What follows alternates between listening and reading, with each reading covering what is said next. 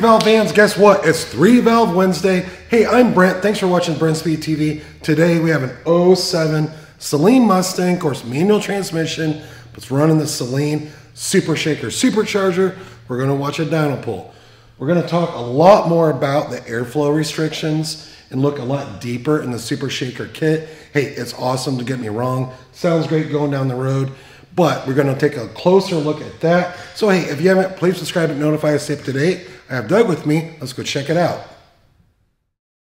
All right, if you watch my videos, you know I'm a huge Saleen fan. I have a Saleen Mustang. I love this car. But here's a cool thing about it. It has the Supershaker.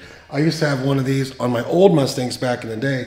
But one of the greatest things about them, besides when the hood's down, it's sticking out, it looks cool. When this car is coming down the road, that supercharger whine is ridiculous. But Doug, come down here, take a look.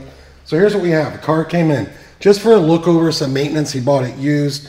It does have upgraded rods and pistons. Because of that, we have a 3.0 pulley. That's about 11 pounds of boost on this kit right here. This is the Supershaker. It had a set of SLP long tube headers already installed on it. So that's awesome. And it's got the normal 39-pound injectors, which is fine for what we're doing with this car right here. We're going to watch this dyno pull, but what's cool about this car is a torque monster. We're going to look at those numbers, and you're going to check out the rear wheel horse. Maybe question, why is the rear wheel horse where it's at versus the torque? But don't worry, stick around, because after the pull, we're going to come over, take this apart, and explain everything. Let's go check it out.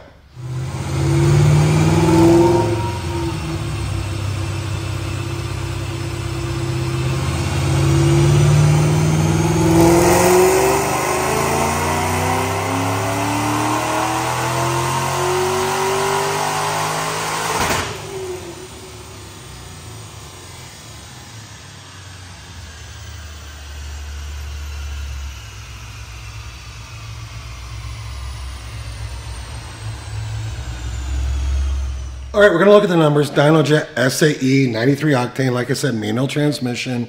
But hey, let's see our Coyote lever. Don't worry, search our channel. You're gonna see a lot of Coyote videos, but this is 3-valve Wednesday. And also, if you love what you just saw, that supercharger's been discontinued for like probably 10 years. Sorry you can't get it. Maybe you can find one used. Doug, take a look. Dynojet SAE, 483 real horsepower, peaking at 5,900 RPM. Think about that, 5,900, we're gonna talk about it. Torque comes in, awesome, 491 at 4,600 RPM. Why is the torque 491? Why is the real horse 43? Why is that real horse not higher than the torque on this car? Well, before we're gonna go take a look, take one more look at it. Love this thing, this is awesome.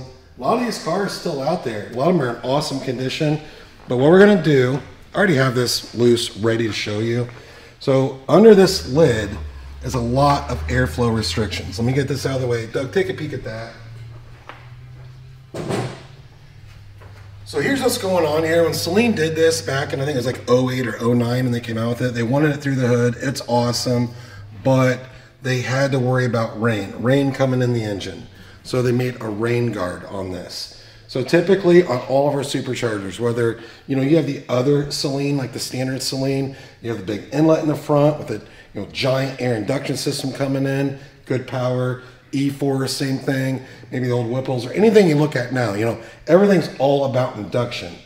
But they couldn't do that on this because of rain coming in. So what they did is basically 2 air filters. It's one, but it has a pre-filter. I'm gonna pull this out, and then we're gonna take a closer look at this.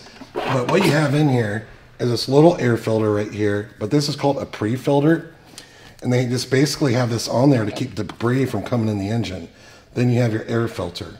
So right now you're already dealing with this when you're trying to make big power. Hey, these things came with a 3/6 pulley from the factory, like 7.5 pounds of boost.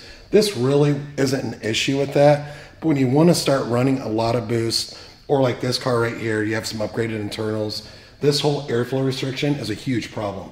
So I'm gonna lay that there. Come over here, let's take a look. I happen to have another one of these, so you can take a closer look. So this is where the air filter goes. But your air has to come in, it hits this. This is a rain guard. This is designed to block any rain. It would drop down and supposedly drain out of some holes in the bottom. And then the air has to go down through the filter into the throttle body. That was the design. That's basically to keep the engine safe. So 7 pounds of boost, no big deal. But when you want to run big boost, this is a huge airflow restriction. So down low, it's not a big deal. You get that nice like 490 torque we just did, which we did that because this does have upgraded rods and pistons and an upgraded crank, which we normally wouldn't do that on a stock engine. But what we've done in the past, this was back in the day when we could get our hands on these all the time, is you would cut this out. So right here, you would cut it out because you could buy spares of these, which you can't anymore. So someone might keep this one on their car for all the time, and then if they wanted to go racing, we'd cut this out, and now it's like wide open air. We had a car one time that was like, I think 10 real horse, and just by, after cutting it out, it was like 650 real horse. But with that in there, it was like 90 less real horsepower.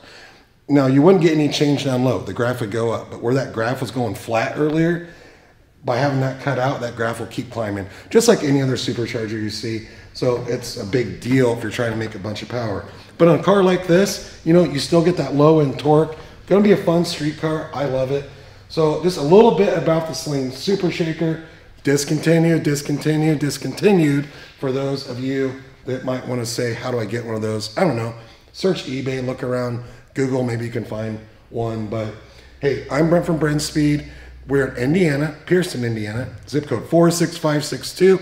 What's it cost to get my Mustang worked on? You email quote@brenspeed.com. So that's pretty much it for today. It's 3-valve Wednesday. Pretty pumped about this car. It's been a while since I've had a Supershaker in here, but that's pretty much it. Doug, do we have anything else? Nope, we're good. It's discontinued, right? Right? It is discontinued. Yeah, I know. I wish it wasn't. But hey, thanks for watching.